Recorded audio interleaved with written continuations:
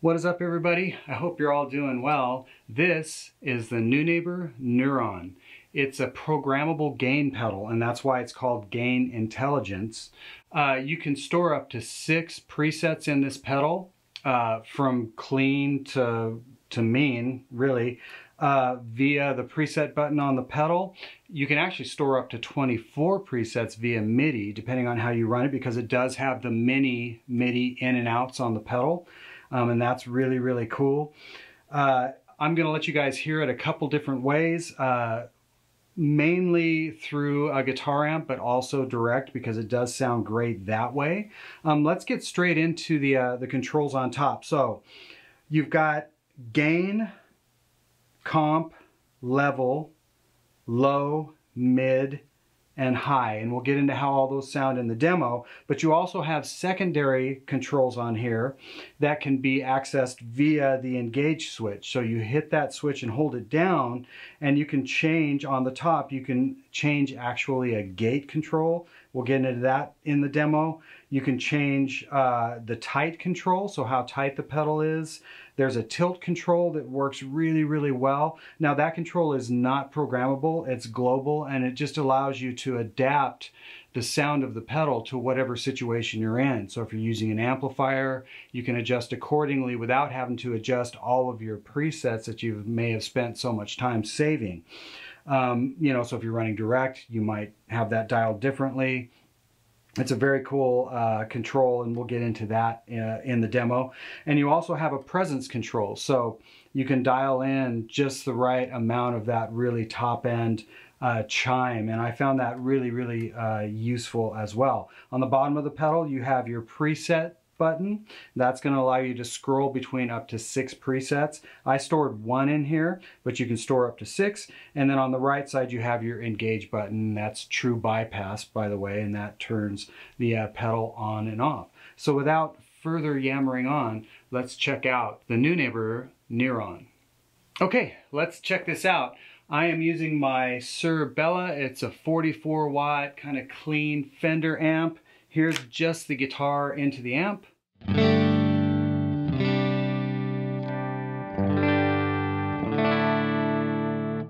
And here is the Neuron.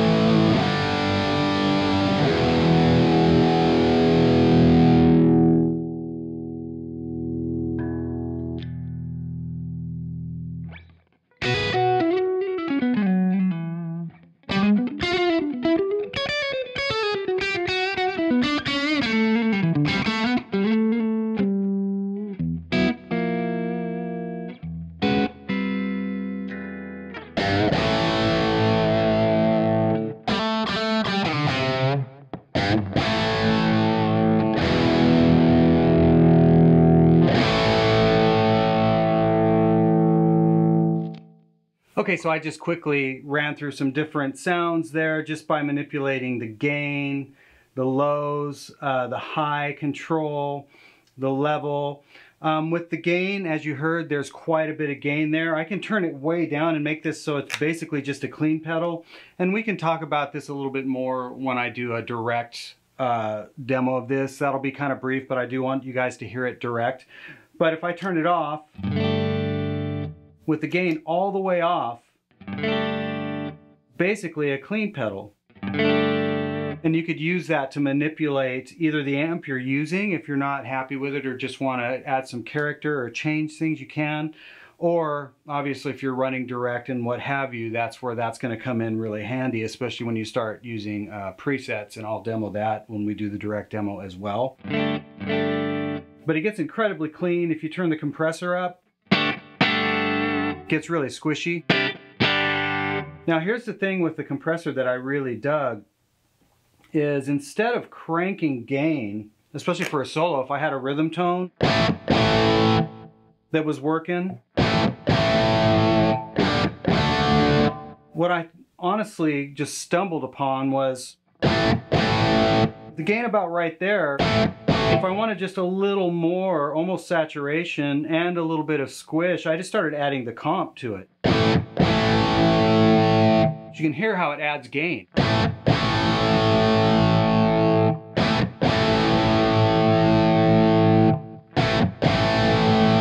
So for solo tones, I thought that sounded really, really cool.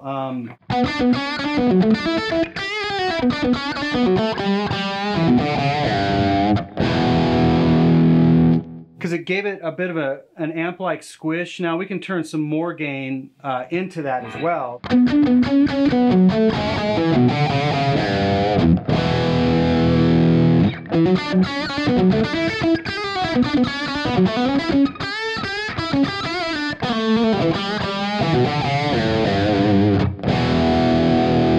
So, tons of gain range. That's how I would use the comp, or how I'd like to use the comp. Obviously for clean tones, the compressor is great. I'll address the gate setting in the next segment, the direct segment. So we've heard the gain range. I'm just going to go ahead and turn it up, and then I'm going to sweep the low, mid, and high.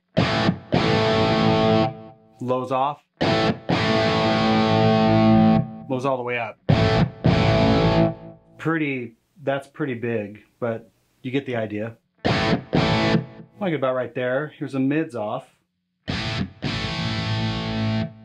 Mids all the way up.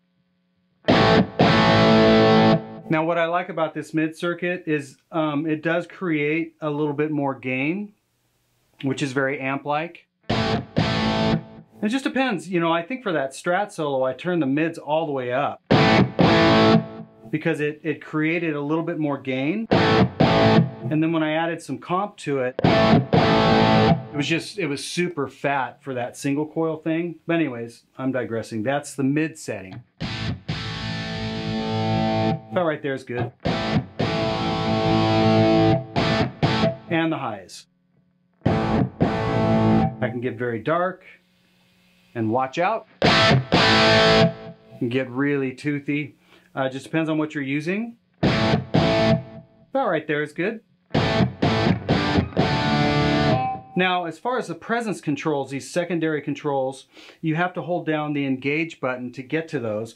And right now, I think I've got the presence really low. So if I hold that down, that's the presence off. If I sweep all the way the other way, presence all the way up now. And let me put the highs back where they were. So that's a little too sizzly for me. But I found that almost off, just a little bit, you know, just a little bit up from off, it sounded good, especially when I started adding my highs back in. Now this tilt control is really cool. That is not programmable on this, but it's there so that when you're in different gig situations and say you've put maybe 6 programs in this thing, or you're using MIDI to get 24, and you're in different situations where you may be running direct, you might be using somebody else's amp, your amp, however it ends up working out, you can use that tilt control to kind of find that global setting without having to rewrite all of your presets. So here's the tilt control. Same thing, I have to hold down the engage.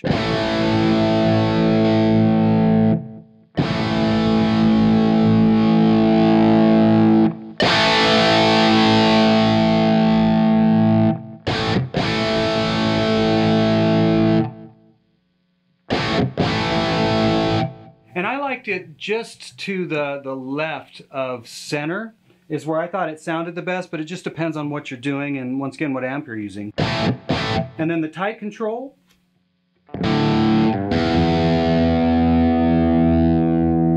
All the way to the right, it's going to be tighter, less lows.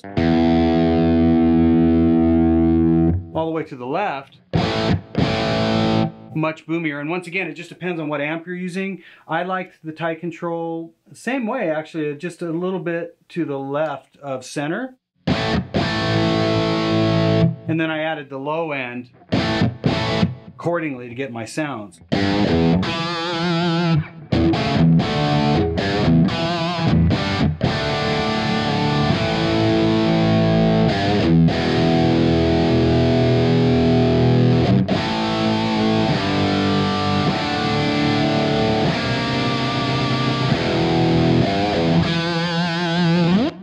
Okay, let me switch over to direct and we'll listen to the Neuron that way. Okay, so now I've got the Neuron plugged in direct so you guys can hear it that way. Let's start off with just the guitar direct without the Neuron. It's pretty flat. So if I engage the Neuron,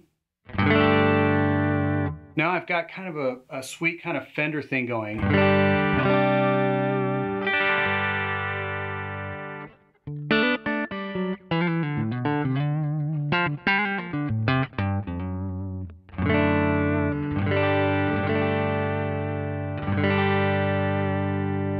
Now to dial this in, I had to completely change everything on it as compared to the way it was plugged into an amplifier, and that's what's great about this pedal. I was able to use or enable the obviously the speaker emulator in the box. That's why the LED is now blue. The tilt control came in really handy because instead of being to the left, I wanted everything to be a little bit brighter and chimier, so I actually moved it to the right of center. Now the tight control through the amp, I had it, you know, more kind of to the right so that it was tighter, but I wanted more robust low end running direct, so I actually rolled it all the way the other way. So just those two controls alone came in really handy. Now on this one, I can shut the compressor off, and it sounds great, but you know, up around noon, it's got this really cool squish. But if you want it to not be so squishy, a little more open, see, I like it about right there. And then gain-wise, like that's really clean, but we can make it so it breaks up a little bit. Now it's breaking up almost like I guess like a tweed.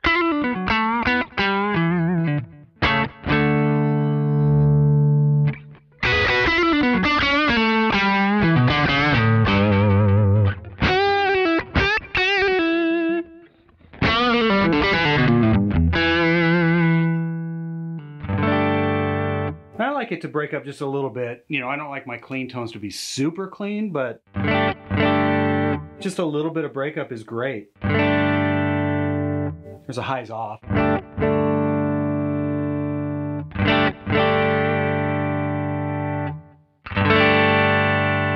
We can get it really chimey. Now, also, I did go ahead and turn the presence basically almost all the way up because I really wanted more chime, and I guess that's just going to vary depending on what DAW you're using and guitars and whatnot, but that's why those types of controls are there.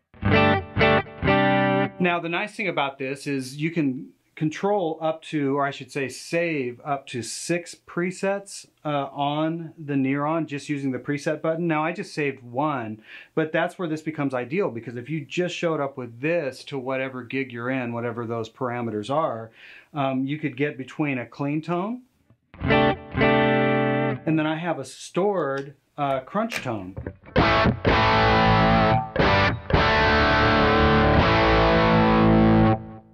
Back to my clean. Now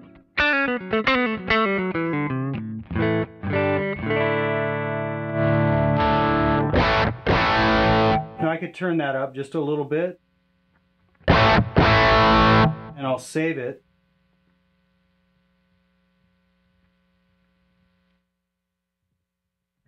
See what that does.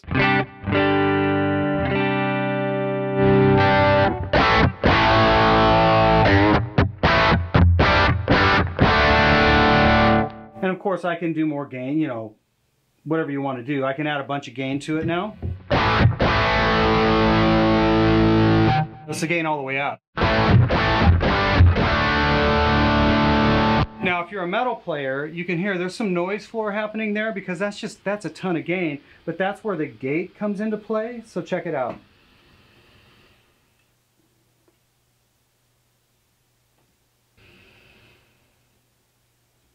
I can adjust that so that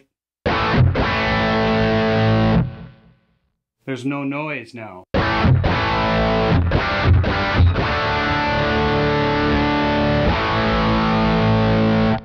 That's a ton of gain. I almost never use gates, but it's because I don't play with that much gain. But if you're a metal player or a gent player, you know, that style requires as much silence between the notes as possible, because players like that work so hard on their right hand technique and their muting technique, and to have something buzzing or humming between you know, those types of rhythmic patterns is kind of a drag. So that's where the gate comes in really handy. So that is the Neuron.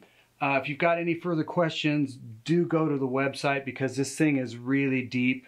There's a lot more to it than I even showed in this video.